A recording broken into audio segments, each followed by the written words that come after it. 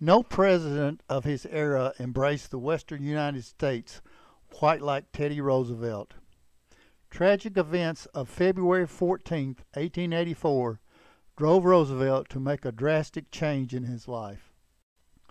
On that fateful day in 1884, at the age of 25, his mother died of typhoid fever, and his wife, who had 2 days earlier given birth to their first daughter, died of an undiagnosed kidney ailment. He obviously was distraught and decided to move to the Dakota Territory to pursue ranching. Thus began his lifelong love and devotion to the American West.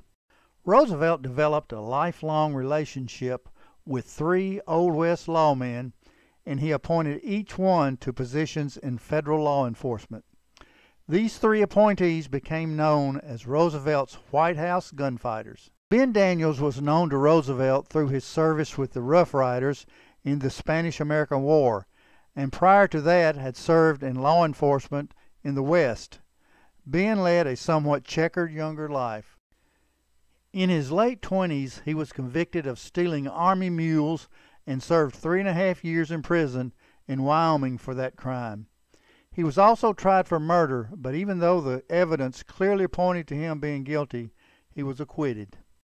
Daniels served with Roosevelt as a Rough Rider in the Spanish-American War and developed a lifelong friendship with the future president.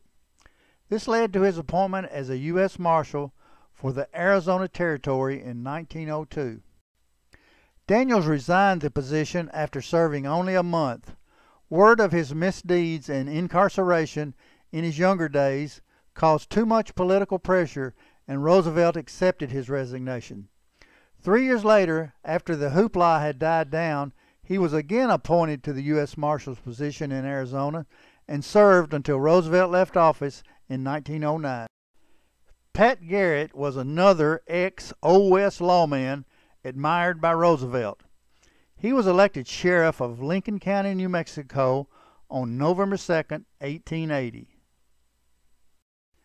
His biggest claim to fame as a lawman was the pursuit and killing of outlaw William Bonney, Billy the Kid. Garrett was perceived by many as a shoot first, ask questions later type lawman. On December 16, 1901, Roosevelt appointed him to the position of Collector of Customs in El Paso. Because of Garrett's lack of respect from many people of his era, there was a public outcry over his appointment. Many people swore to his incompetence in his job, and in early 1906, Roosevelt was forced to relieve Garrett of his duties. Bat Masterson was the most famous of the 3 White House gunfighters. He lived a life of many pursuits, but is probably best known for his stint as Dodge City, Kansas Marshal. He was a friend and acquaintance of many famous Old West celebrities, to include the Earps, Doc Holliday, and Buffalo Bill Cody. Masterson had a long love affair with the sport of boxing. He attended numerous fights, to include most of the heavyweight championship bouts of his time, the golden era of boxing. He worked with many fighters, promoters, and officials within the fight industry.